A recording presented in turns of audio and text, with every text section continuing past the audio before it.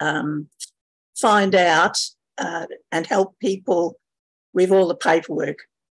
Unfortunately, there is a lot of paperwork, and this is just the way it is for any sort of quality assurance scheme or any disease control scheme. So let's get down and oops. So hopefully everyone's seen the first YouTube channel, a YouTube video on the new CAE MAP or Market Assurance Program. So if you haven't, this is how you get to it. So you go to, just search YouTube for goatvetoz and you'll see it just here. And just click on it and it will run for you.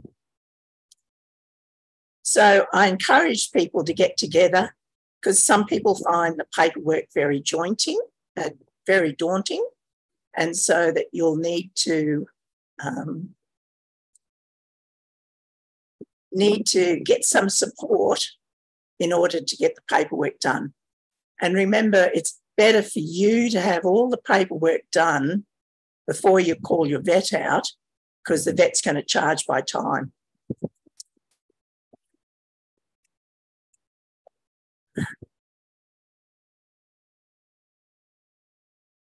Oops, someone's just re-emit someone. And so a lot of you will already be in the Biosecurity Queensland scheme, and you'll have a lot of certificates. Now, this is, everyone's been informed because Biosecurity Queensland wrote to you and said they won't be continuing this, their scheme, so people will lapse and they'll have to join the CAE Market Accreditation Program, and they will become automatically MN2, which stands for Monitored Negative Twice. So instead of having a certificate, it'll all be online. So this is the current map for Johne's disease in goats. So you just put in goat. You can put in alpaca or cattle or whatever. You can search on status if you want to, and the state, and then just hit this search button. And then you'll see the people that are in the scheme. And if you want the certificate, you just click this button that says more information, and it will bring up the certificate. Now, the certificate can be printed off, and this is what you'll have instead of the cardboard CAE accreditation certificate. Okay, so I will just stress that it's really important that people join the scheme because purchased animals are the main method of introduction of any disease. So this is a case of Matey Visner in the UK just a week or so ago. This poor sheep farmer bought some new ewes the year before, and they lambed inside, so they're in close confinement with his other ewes. The Matey Visner spread. Matey Visner, for those that don't know, is the sheep type of small ruminant lentivirus, which is now the name of the CAE virus.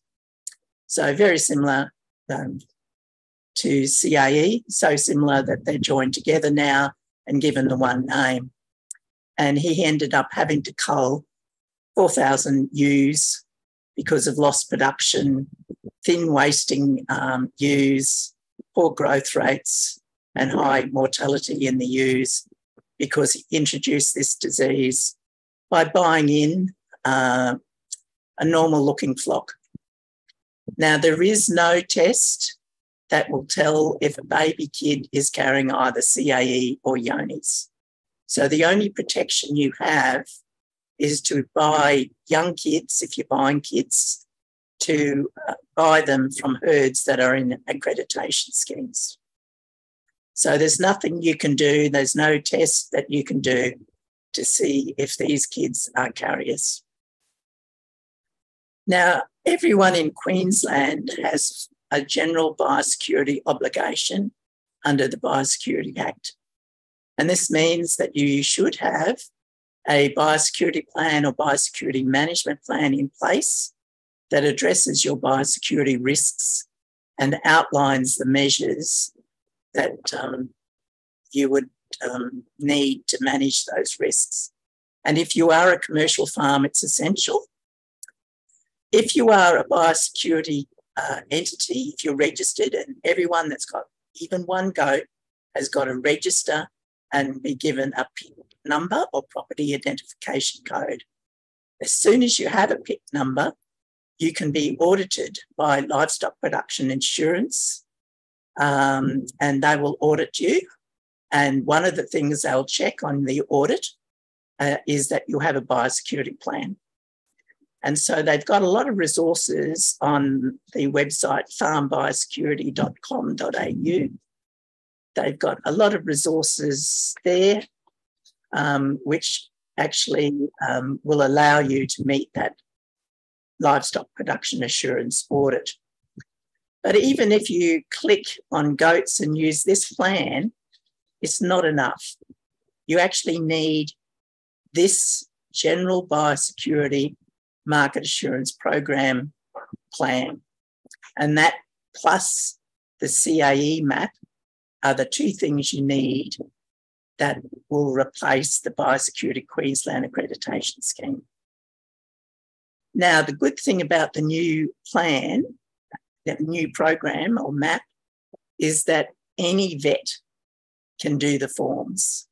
You just have to find a vet that's willing to sit down, read the manual, maybe do my look at my YouTube videos and do the forms.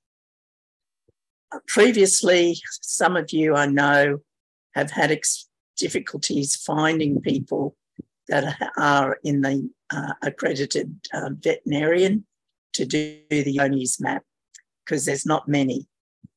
To get on this list, you had to do a course online, had to pass an exam, and you have to pay a significant fee to be an accredited veterinarian. But now any registered vet can do it. But this has a benefit. So when you get the vet out to do your MAP, you can also, at the same time, get prescriptions because you'll need prescriptions if the drug is not registered for goat treatments. A lot of my clients get bucalgesic for use at disbudding or for putting rings on for castration.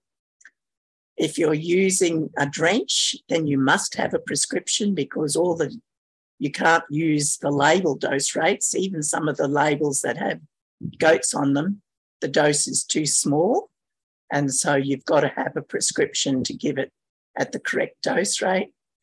And if you have a PIC and you're chosen at random, and each year they choose about 2,000 PICs, I forget the correct number, but it's about that, across Australia to get audited. And I've been called out at short notice to go and visit and write prescriptions for people that are going to be audited next week for an LPA audit. So you've got to have these prescriptions and have them on file.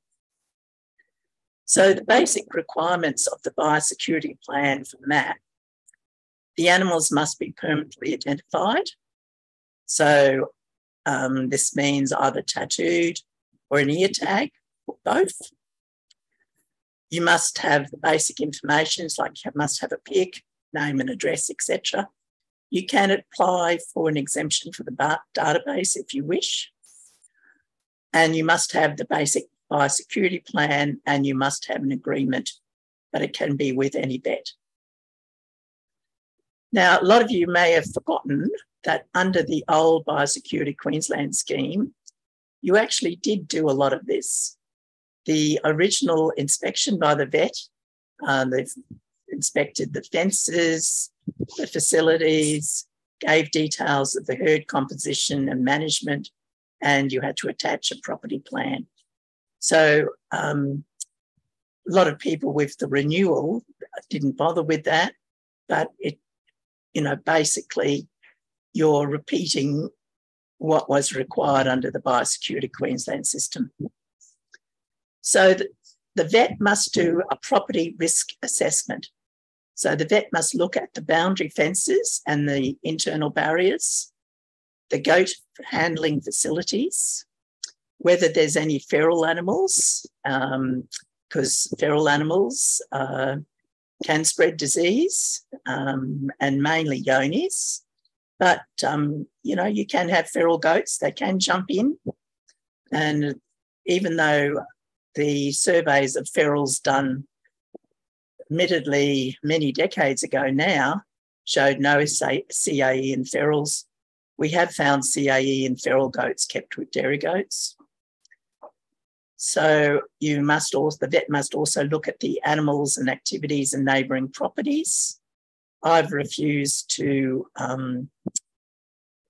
allow a goat herd to join the Yoni's market assurance program because their uphill neighbour was dealing in cattle, and every time it rained, unfortunately, the road allowed the runoff from the top neighbour onto the goat farm. And so that manure was potentially reaching the goat farm. So the owner was having a fight with the council to try and get that stopped because it came across the road. You have to look at the sites of potential contaminated water or faeces that could enter. For those that are on creek flats and you have a dairy cattle farm uphill, up the stream, then you really have to think about fencing off the creek flats and also look at the previous use of the land. Now, these are the forms that are on the Animal Health Australia website. So not all the forms are compulsory, but there are 5 forms that are. So we can look at the forms, and I'll do these top 2 last because they're not needed until you do the 12-month review. So let's have a look at the forms. And if you brought the forms along, you might get some ideas to help you fill them out. So the first one here, just move this down, is the property and herd risk assessment. So you fill out the top with your name, property name, your PIC number, the address, and then the current herd status. So if you're in the Biosecurity Queensland scheme, you will tick this box. If you're not in any scheme, you'll tick the non-assessed. So what you've got to have is that you've got to have the goat map manual. You've got to say how many numbers of blocks in the property. You must have a map, and the vet must say if the yards are adequate. The vet then comments on the boundary fence and the internal fences. So, there'll be a comment like ring lock, well-strained, 2 top arms. I use photos all the time for my risk assessments. Location of any fencing that requires upgrades.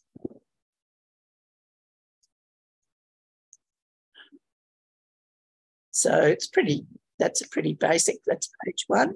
Oops. So, and then that's the next one, you've got to talk about the neighbours.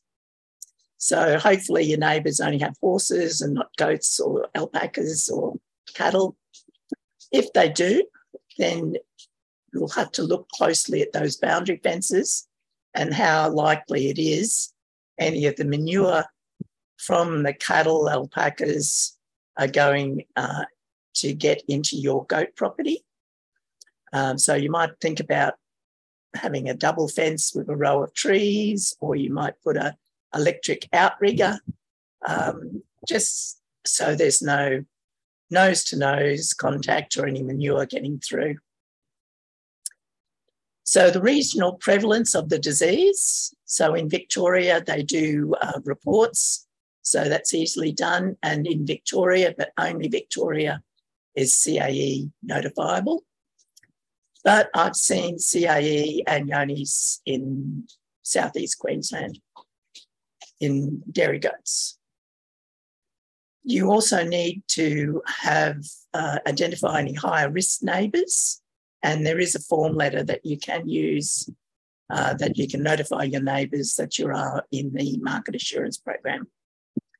Then you look at roads and stock routes. So if there is a stock route, then you must make sure that either you move your animals before any travelling stock come past, or put in a double fence or an electric outrigger. Then look at the water flows and the potential for environmental transfer, more related to Yonis rather than CAE.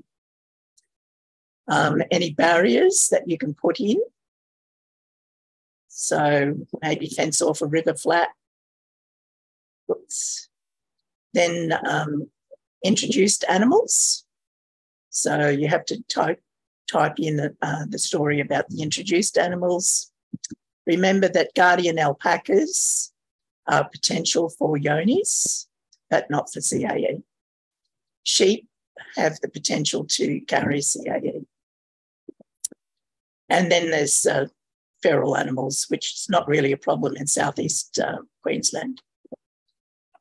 Okay, and attached to that is a copy of the vet's notes and the property plan. Now, the property plan, you can actually use just a rough line drawing, or you can use Google Maps. And with Google Maps, they will show roads, they will show terrain, and you can actually use Google Maps and just use that as an outline for drawing your line map. So a rough line drawing is fine, but you must put in all the roads, all the facilities, your quarantine area, your goat sheds, any rivers, that sort of thing. And if you're really good, you can use Google Maps and draw on the Google Maps. So for fencing, make sure that you're using strainers that are horizontal like this. So 2-part strainers and not diagonal strainers, because we all know that goats can run up those and jump over the fence. Now, the handling facilities must be suitable to the type of goats. So if you're going to do a whole pile of goats and they're all ferals like this, then you're going to need a race and a crush. But if you're only using dairy goats, then I like a nice little bolt against a solid wall that you can clip a carabiner in, and then use the collars, and that makes life a lot easier. Unfortunately, milking stands don't really work well for collecting blood, because you've got to get at the jugular vein, which is in the neck. So here's my video, which is how to collect a blood sample. This video shows taking a blood sample from a goat, which is normally done for testing for CAE and Yonis disease.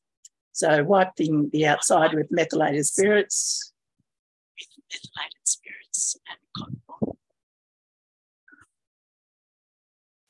So the goat's just tied up against a solid barrier.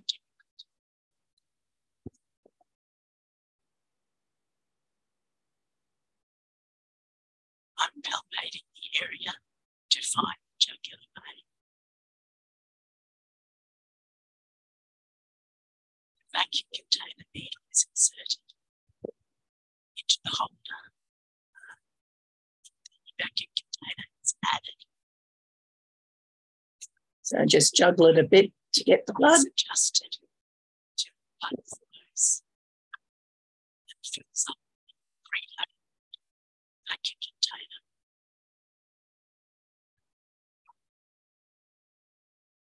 Okay, so we like to pre-label all the bottles and we put on the tattoo number or the tag number, and that just makes life easier when we're checking the goat's identity. To prevent bleeding.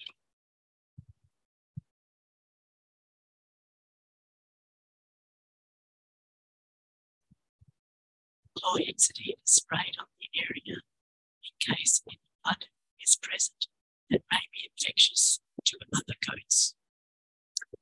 So you must have some signage.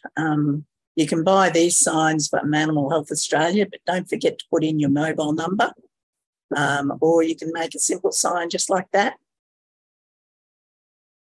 So now we come to the next compulsory form, which is your document control register. Sounds difficult, but basically it just says where you're saving all your paperwork. Now remember that you must have the manuals. That's one of the critical points. So they can be saved electronically. So here you've got the date of issue, replaces. In this case, it might replace the old Biosecurity Queensland scheme document, and you've saved that on your C drive in the AHA directory, for example. The test results, you might have those printed off and in a filing cabinet. Remember that the test results from past tests must be provided to the vet at the first visit. Or you could have them saved in your emails because the vet will email you the test results, and you might save those in the directory in Gmail. It doesn't really matter where you have them, so long as you have them and you've documented where you've got them. So the property map, if it's a line drawing, it might be in the filing cabinet in your office. The signed vet agreement, again, must be there. So again, because it's signed, it's either going to be a PDF in a C drive somewhere, or it's going to be in a filing cabinet. So any questions about document control register? Sounds difficult, but it's not really, and it's standard practice. It's the first thing you do at any sort of disease outbreak. When you're eradicating a disease or a pest, someone gets called the document controller, and their job is to register every bit of paper that comes in any form. Okay, so this is just something you've got to have, and it's pretty easy to do. The next one is the agreement. So you've got to fill out the basic details. So, so it's just the name, address, where it's got to be dairy goat, stud, property name, so your stud name, your breeds, and your pick. And then all the things that you agree to. And this is agreement between you and your vet. So you agree to present all the goats over the appropriate age for inspection and testing. You agree to permanently identify them. You agree to submit animals that test positive for follow-up investigation. Remember that these are ELISAs are screening tests. So if you do get a positive, it may be a false positive, so you need an additional test. If you do get a true positive, then you will either send the goat to slaughter, keep it isolated, is acceptable as well, or you will sell it with full disclosure. And my advice is to get a goat health statement that lists the positive tests and get both parties to sign it, and you keep a copy as well as giving a copy to the new purchaser. Okay. You've got to notify the vet within 7 days of any suspect cases. Only introduce goats from other herds that are in compliance with the manual. So these are all the things that you declare. Then you and the vet sign it, date it, and the vet and you must also sign Part B, which are the things that the vet agrees to do. So notice the first one. The vet will agree to advise you on the programs and the actions you need to undertake. So this means that the vet has to know and study the manual in great detail and advise you about it. The vet undertakes the initial appraisal, does risk management, collects and submits the samples, investigates any suspect cases, and provides you a copy of all the results, maintain records for examinations and testing, audit your herd in 12 months' time, and determines the status of your herd, and lets the goat MAP administrator, who's in Biosecurity Queensland, know. Okay. So the agreement and the vet risk assessments must be completed at the same time or before the blood and milk samples are submitted to the lab. This means you can't use previous blood test results. So get this vet owner agreement done as soon as you can, because you can't do it retrospectively. Now, this is the form that's only done by the vet. So really you can say, don't need to know about this, but it is quite complex. So maybe a vet will need to get some advice on this. And I keep a cheat sheet, which I refer to whenever I send this form in. So basically it's your name and address and details, your PIC. LLS stands for Local Land Services. That's applicable in New South Wales, not in Queensland. So just ignore that. Then you tick the box for Biosecurity CAE. Then you get the year that you obtained your status and your current status and your certificate number. And you will get that from the database. And I've been told the database will be up the end of January, so they've got a few days left. That's where you also get the expiry date and the test due date. Now, if you're in the Biosecurity Queensland CAE scheme, you'll be MN2 for CAE. The annual review date is 12 months from the date of test. You can apply for an exemption, but there shouldn't be any need. You are given a 2-month leeway.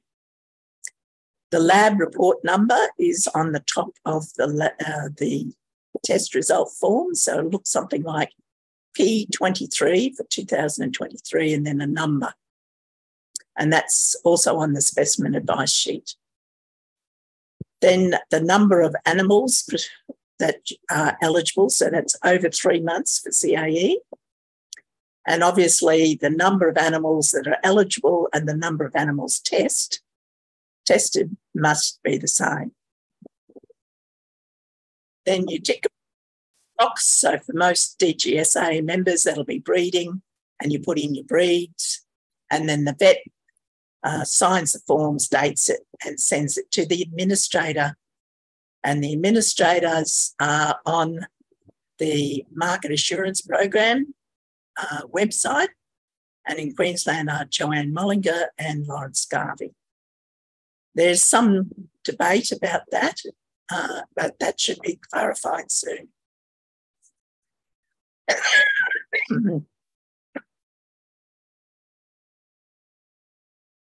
So the next form may never be needed. It's a corrective action and an improvement report. So at the 12-month visit after you've joined the scheme, when the vet comes back, if they find a problem, they'll do a corrective action and improvement report. So the corrective action might be someone escaped and therefore you're going to adjust the fence. You're going to replace diagonal strainers with horizontal ones, for example. So what improvement actions will be done? So you're going to tell fencing contractors to only ever use horizontal strainers, use sign and date. So here's an example of a corrected action. Obviously that gate's too loose, goats will squeeze through and under that. So they've just put wire around it. So now these are the elements for the annual review by the vet. And these are the same forms used by any auditor that might come to your property. So there's 7 elements, not including record keeping. So these are the herd entry and risk assessment, introduced livestock, movement of assessed animals, livestock identification and herd management plan, testing, and if you are vaccinating for yonis, there's a section for that. So record keeping, so this is where your document control register comes in. Notice that this one here, you're supposed to do an internal review at least every 6 months. So it's a good idea to use this form 6 months. So that's just done with you. It's not done with the vet, but it just goes and reinforces that you need to keep this serious. This is a quality assurance program. You need to do an internal review. So just get your file out in 6 months' time. I'll send a reminder by email to people that I look after to remind them to do that. And the proof of that can either be a diary entry where it says sat down and did the forms. It might be one of these forms signed and dated. Could be the email where I email you and you email back, yes, I've done the 6-monthly review. The next one is the property risk assessment. So you've got a copy of the agreement with the vet. Property map's done, showing all these things. Records are done. The boundary fences are secure. Stock handling facilities are suitable. You're checked that you don't have any feral animals, etc. Then there's a section on introduced livestock, introduced fender's name, sex, age, earmarks or tags. And remember that under this scheme, you've still got to test the animal while it's in quarantine and not let it out until you've got a negative test. So that's a difference between the current scheme, which allows you to easily just get goats in from other credited herds without any test. Now, no matter what, you will need a test. So the next one is movement of the assessed animals. So a lot of that's not really applicable because you're not going to be walking goats on stock routes, I'm sure. There is a section there about shows and exhibitions. So you need to either only go to shows that have done a venue audit. I've done those in the past in Victoria. No one's asked me in Queensland. And generally what I do is I send an email to my clients saying this is the recommended procedure if you're going to shows. It'd be take your own bedding, take your own water buckets, take your own hay, take your own hay feeders, never let them drink from a communal water trough, just basics. And also at the 12-month visit, we sit down and talk about what shows you're going to go to. So, and if you're transporting those, you wouldn't put them on a communal truck. They'd have to be kept separate. Livestock identification, so you've got 7 days to identify them. They should be identified anyway because goats, if they're moved between properties, must be identified. The herd management plan is on file. Herd management plan's done with your vet. The testing, so you've got all the records there, and vaccination, which is only for yonis. So use that form, or there is a checklist on the Animal Health Australia website, which is basically that form, and use that for the 6-monthly review. So the goat owner must do the review in between the vet visits. So just sign and date that as proof you've done it. Now, these are the critical defects which lead to immediate suspension until a corrective action report's done and the problem's fixed. So not having a current manual, so make sure you've downloaded the current version before the annual visit. Not having a herd management plan, not having a property risk assessment, which the vet will do, falsifying records or refusing to be audited. They'll all cause an immediate suspension from the scheme. So,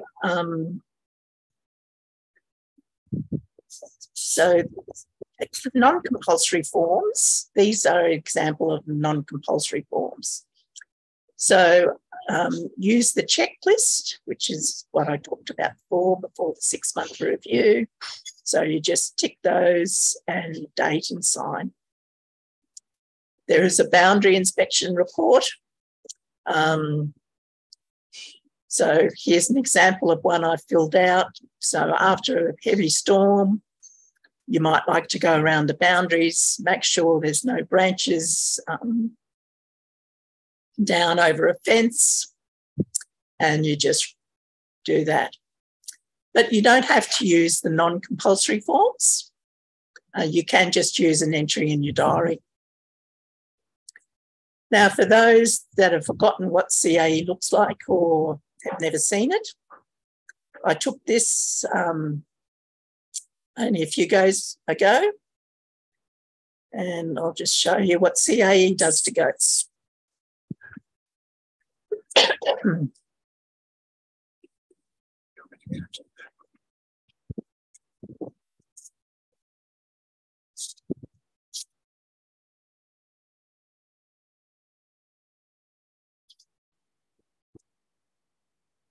So obviously deformed legs, poor thing.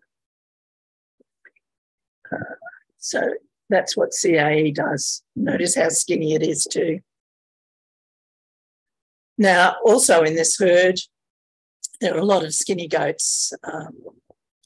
And so not all goats have big knees, not all goats have deformed legs. Some are just skinny and you can't put any weight on them. So obviously a condition score 1 there, and you can see all its backbone. And also don't forget about Johne's disease. So this goat here is Johne's. Just looks like a wormy sarnen. Probably seen a lot of those, but it could also be Johne's. And I'll just mention Johne's, that we don't have a good blood test for Johne's. So by the time you get a blood test that's positive, they're excreting high numbers of Johne's bacteria in the faeces. And by the time they show clinical signs, they're literally pumping out millions of Johne's bacteria. So just put in this. So your blood tests are about the same price, except currently, if you're in the CAE scheme, you're getting them for half price. You can use a blood test, same blood sample that you use for CAE. There's a slight risk of a false positive, which means that you have to follow it up with a fecal sample, or you could use pooled fecal samples, and that cost is a lot higher. So it's $139.25. So basically works out the same as the blood test. the pooled fecal samples, unfortunately, take 4 months to get a result. So blood tests are better. And, of course, you've got the submission fee on top of that.